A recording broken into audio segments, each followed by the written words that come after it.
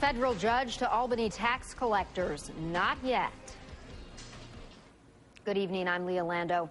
U.S. District Judge Richard Arcara granted Indian retailers a 2-week reprieve from New York cigarette tax collections. But News 4's Milas Hairston reports this tax battle is just firing up. 2 packs of Newports and 4 packs of Cigarettes are selling fast on the Cattaraugus Reservation. Non-Native Americans can buy them tax-free for at least 2 more weeks. I honestly think that they should leave the Indians alone. The court battle over New York State's plan to tax smoke sold on reservations to non-Indians is not over. The federal court ruling late Tuesday afternoon gave the Seneca Nation and its customers a 2-week reprieve. The state of New York has overstepped their bounds again for whatever they're trying to do against the Seneca Nation, and especially that's in the Cayugas. All along, New York has been the aggressor on this issue from day one, and they continue to be their aggressor. Aggressive in large part because of the state's ongoing budget problems.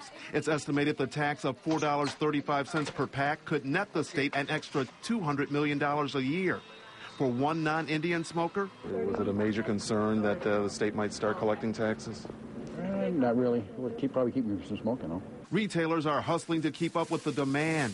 Katie Stang says she and her fellow Native Americans are fed up with this issue. I think it has less to do about the whole cigarettes thing and more to do with the fact that the government is breaking a treaty that was signed many years ago. This is the mindset of Albany, and the mindset of this government is to eliminate and terminate us as a people, not only socially, but economically. Now, the talk is tough, but the court battle is much tougher. The state and Senecas will be back in federal court on Thursday. Meanwhile, at least one rally of support is set for tomorrow morning on the reservation. Milas Hairston for the 10 o'clock news.